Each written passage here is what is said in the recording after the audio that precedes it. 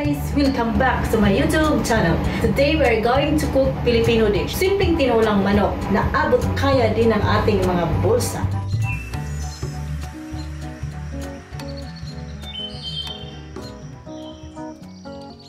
So ito yung mga ingredients na inihanda ko. Meron tayong luya, meron tayong sibuyas, ang bawang hindi pa napitpit, meron tayong malunggay, at meron tayong sayuti.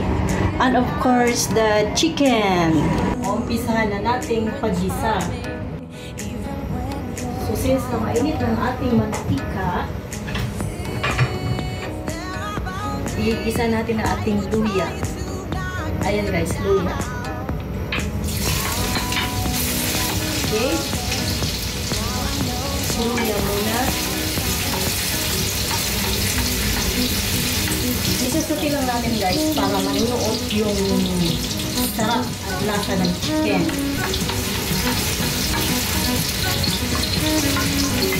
Ilalagay natin yung sibuyas. Igigisa lang ulit natin siya hanggang sa mag-golden brown. Yan.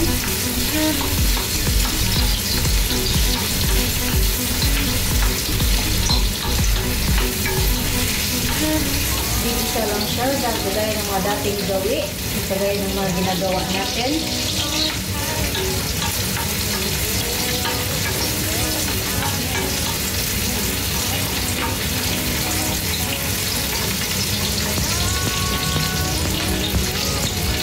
Isama na natin ang ating chicken. Ano lang to guys? Limang slice. Parang tama lang to. Kasi gusto ko kasi guys, pagka first lagi yung pinakain ko hanggang natin.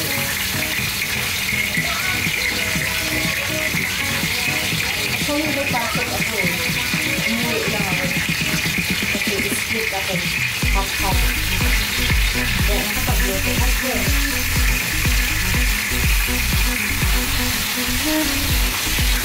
So ganun lang, susukin lang siya natin sa ating pan hanggang sa magkatas ang chicken.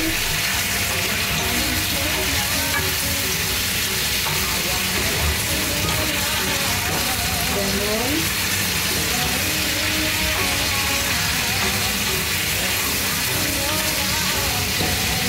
So, habang pinapakatas natin ang ating chicken, babalata natin ulit ang ating sayuti.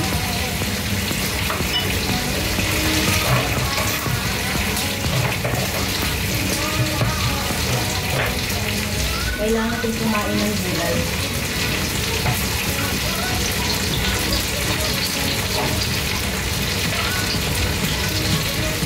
Ayan, kumakatas na ang ating manok.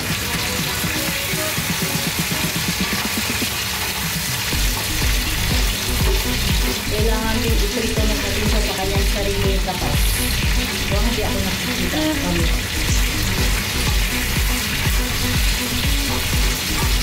So, gano'n lang siya. Buhangin muna natin yan guys. Habang sinusutin na rin natin chicken, i-slice natin ang ating sumuti.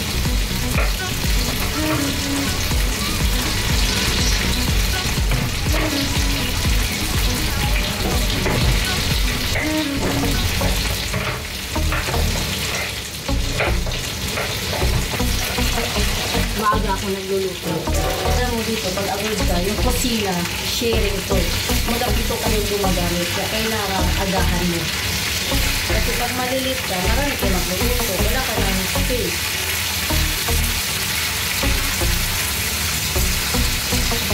So, gano'n lang siya. Gano'n lang siya. Simple. So, lagyan na natin siya na. Lagyan natin siya ng sabaw.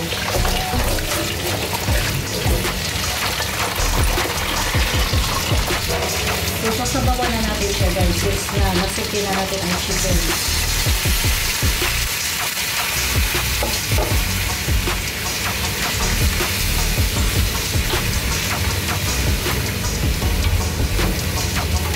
So, medyo lakasan na natin ating apoy.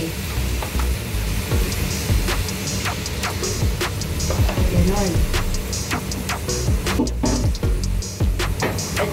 ating tananghalian, guys. Ilalagay natin yung ating pampalasa. Ito yun siya. Lagyan natin ng magic syrup.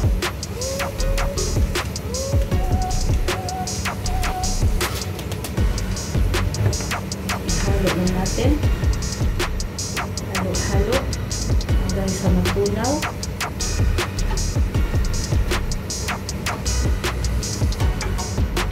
Kailangan natin kumain ng mga veggies, guys, para lumakas yung ating mga resistensya, ating immune system. Kaya kailangan natin ng gulay, pampahaba ng buhay.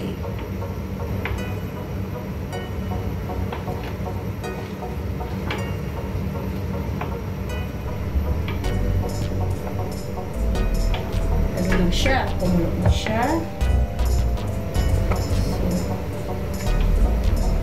Saglit lang po. Siyempre, magluluto tayo ng Shanghai.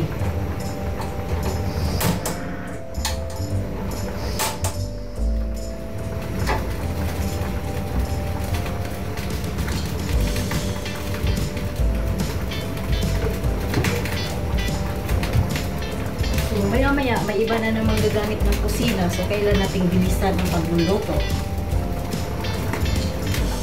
Kasi 7 kami nakatira sa isang flat. So, kailangan pabilisan. Paunahan.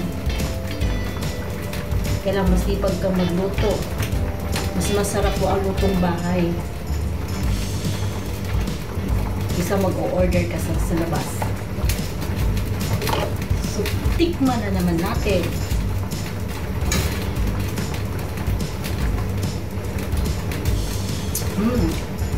Perfect kayo.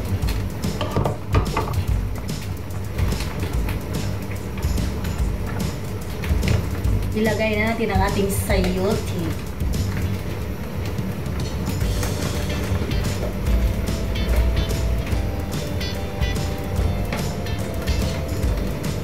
Ganon lang siya kasimple ating tinolang chicken.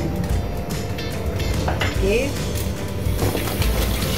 So guys, magpuprito tayo ng spring roll. Spring roll. Ako lang din gumawa ito, guys. Actually, dati hindi ako marunong magluto eh. Mula nung nag-asawa ko, natuto na ako magluto ng kung ano-ano. Kaya nagsabi ko, nandyan kayo, natuto akong magluto ng kung ano-ano.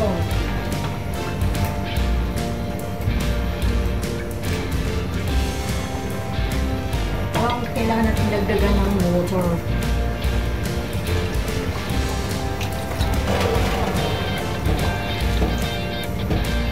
Kailangan palanguyin natin ang sabaw yung ating tinola.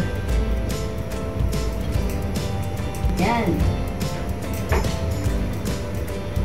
What time na? It's 1:30 here. Wait. 1, 2, 3, 4, 5, 6. It's 6 p.m. in the Philippines. Philippine time is 6 p.m. Dito sa Middle East, it's 1:30. Mamaya guys, babalik pa ako sa trabaho mga 6 o'clock. Mga alas 12 dyan sa atin. Ganun talaga, kailangan natin kumayod para sa ekonomiya. So, mainit na siguro ating mantika.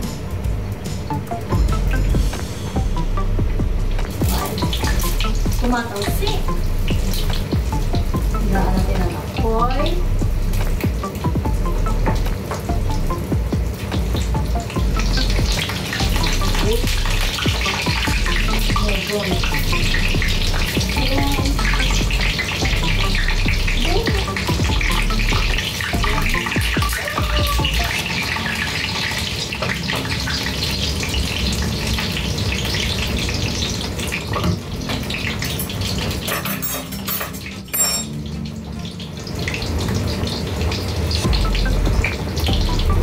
Titikman natin ulit. Ganun lang naman guys, tikman lang para makuha niyo yung tamang lasa.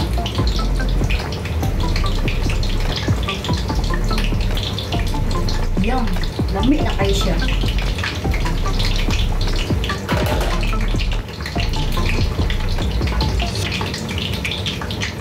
Uy, manghina naman ang apoy, parang sinisip-sip ng mantika ah. Wala akong pang-ipit.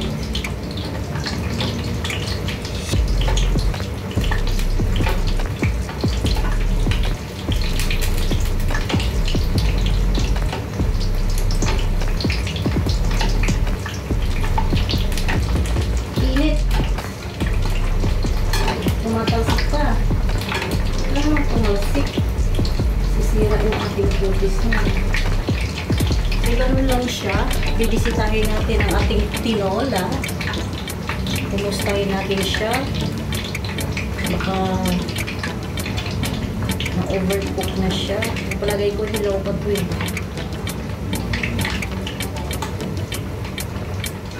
O siya nga pala guys. Shout out pala kay Mr. Rimo Parton ng Life of OFW. Kay Mr. Mang Jun ng Summer Pits TV. Subscribe na kayo guys. At saka sa channel ko, Ranger Channel Vlogs. Ako yun. Subscribe nyo rin ako guys ha. Supportahan nyo ako. Para sabay-sabay tayong matuto at umasinso. Kailangan natin, pag nagprito tayo ng spring rolls, since na-frozen siya, kailangan natin siyang i-low fire para hindi siya sunog sa ibabaw, tapos hilaw pa saya sa loob. So, kailangan talagang patience. Patience is virtue talaga pag nagluluto ka.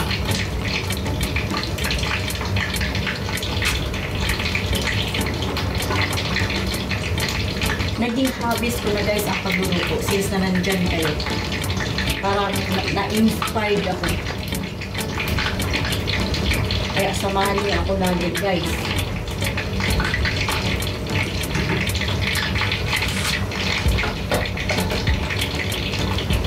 So try natin kung luto na ba ang sayuti. Pag luto na siya sayuti, pwede natin ilunod yung ano. Kaya init. Ilunod natin yung malunggay.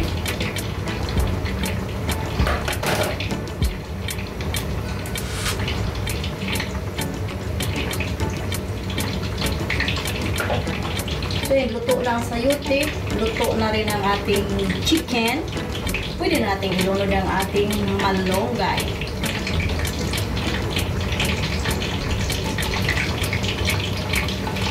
Ayan na siya.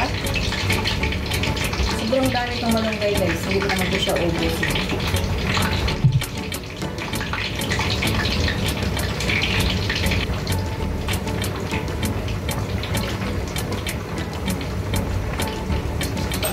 So yun na, luto na ang ating tinolang chicken.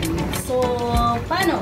Hanggang sa muli, samahan niyo ulit ako. Hindi ko pa kayo subscriber, i-subscribe niyo na ako. I-click niyo na rin yung bell icon para ma-notify kayo pag may mga bago akong video. Thank you for watching guys. I will see you in my next video. Bye! Time is barely on our side.